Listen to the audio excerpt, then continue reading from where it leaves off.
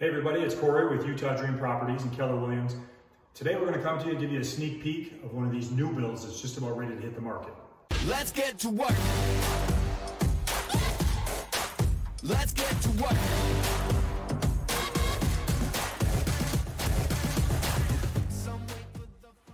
All right, everyone, let's walk through this house. It's a rambler, it's awesome. So we'll give you a little preview. So this is a half bath.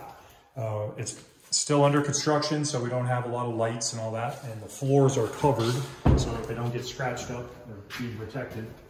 This is the garage. You got a nice two-car garage, a lot of windows in there, good views, all that kind of stuff.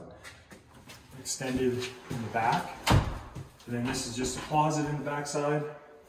And you got the nice little area for putting shoes and jackets and all that kind of stuff as you come in the door. So now we're in the kitchen. Like I said, it's still dirty, hasn't been cleaned yet, but you can get a good feel for how this is going to be. They got the nice light cabinets in this one, subway tile. You got the ports in here, and then this will come with a refrigerator and, of course, a stove, microwave, and dishwasher and all that. And then as Bree will spin around in the room here, it flows into a living room, which is a nice area. It does have a nice fireplace right there. Corner windows, trying to bring as much light in as we possibly can. They've got windows all across the top of the areas where it would normally just be wall. So they try to bring as much light and much view into this as possible. You got a great view out the back. Good view out the back, and then you also have an extended, so they put 3 slabs in instead of normally, most builders will put 1 of those in. Let's go check out the master suite area. So as you step in, you can see they got nice big windows. Wake up, if you have your bed on that wall, you can see out to see the mountains and such. And then come around for the master bathroom. So they've got a standalone soaking tub, just super nice for anybody that likes to soak. This will have glass, so it'll be a totally glassed-in shower for you. And then you've got dual sinks. Of course, you've got the poop room. And then in here, you got a nice sized closet.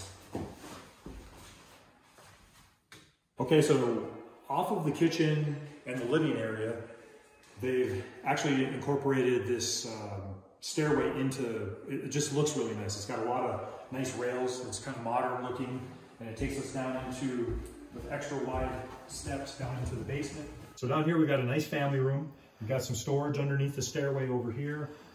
You got the mechanical room with everything you need in there. And then of course the laundry room is super nice. You can't see it right now, but the floors in there are pretty cool. They did some designs. Okay, so coming in out of that family room downstairs, you've got a bathroom in the middle, and then you got a bedroom on each side, so twin bedrooms.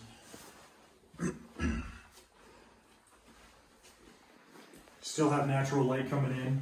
It's not totally submerged, so that's good. Full closets, and they do have some built-ins in them, so you don't even need a dresser if you don't want them. Both the bedrooms are very similar.